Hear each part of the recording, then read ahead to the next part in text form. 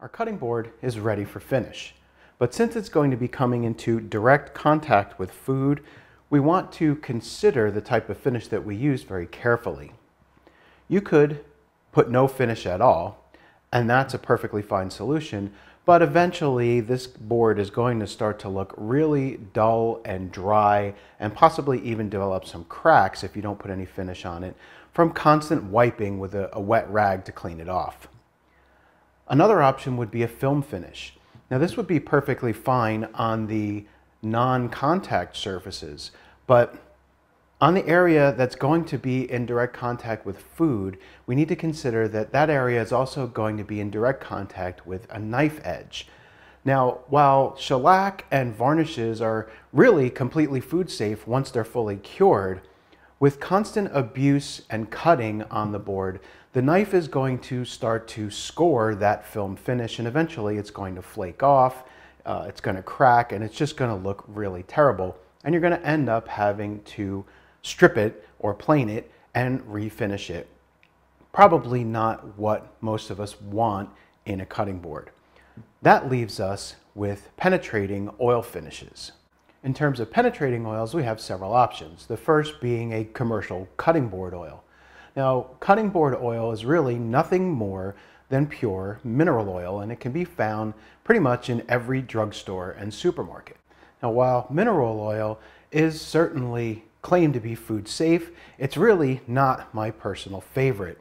First, it's not a natural oil. Mineral oil is a byproduct of petroleum refinement, and that's not really something that I want coming into contact with my food. The second issue that I have with mineral oil is that it never dries. So you'll apply the mineral oil to this cutting board and it'll soak in, but it's going to continue to leach out and bleed through. And with constant cleaning and wiping, you're going to remove the oil and it's going to have to be reapplied very frequently. Also, and this might just be my personal opinion, I feel like because mineral oil never dries, it's more apt to allow food odors like onion and garlic to be soaked into the cutting board, and then these odors can get transferred to other foods that are cut on the cutting board. My personal preference for treating cutting boards is a natural linseed oil product like this one. It's a combination of linseed oil that's been polymerized using heat and natural beeswax. Now, linseed oil is a drying oil. So once it's applied, it actually dries in the wood. So it needs to be reapplied less frequently because it's not going to leach out like mineral oil does. Also, because it dries, at least I feel that it does a better job than mineral oil at preventing the cutting board from absorbing food odors from things like onions and garlic.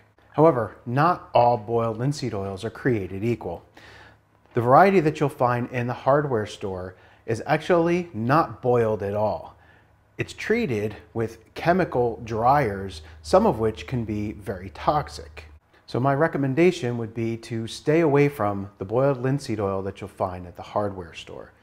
The savings in costs buying hardware store linseed oil versus a higher quality product might come with a much higher cost. Other drying oils like tung oil and walnut oil can also be used on a cutting board.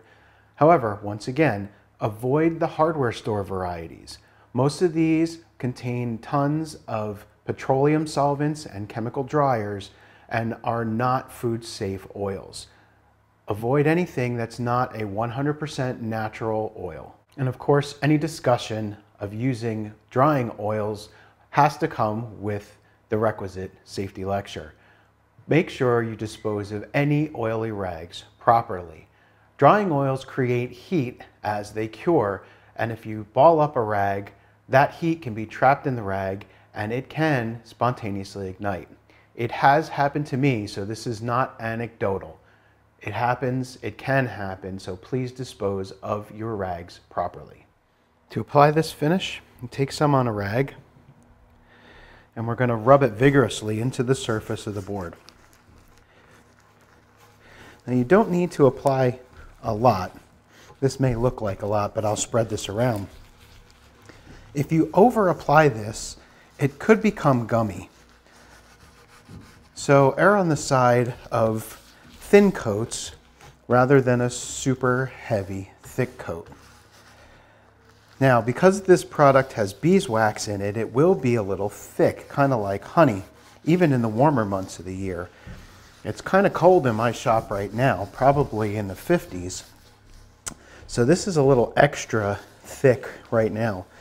In these cases, if you have a heat gun or a hair dryer, you could warm the finish and the surface of the wood after you apply it, and that'll help it to soak in a little better.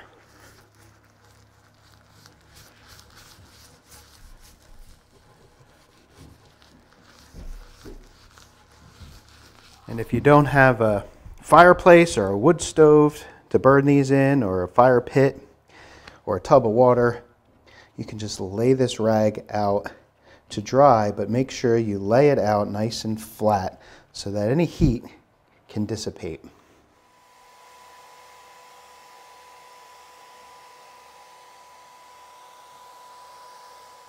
So after about 45 minutes to an hour, you want to come back and buff off all the excess oil.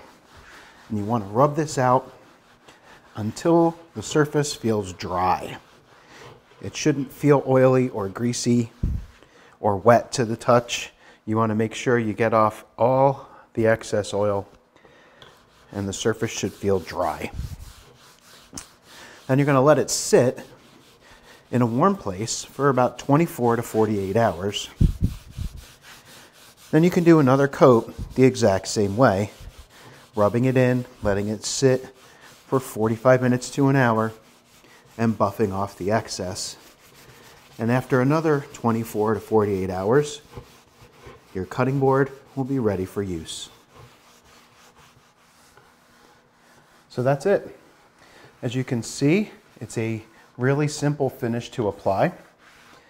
And if your cutting board starts to look a little dry after some use, just apply another coat following the same process. There's no refinishing required.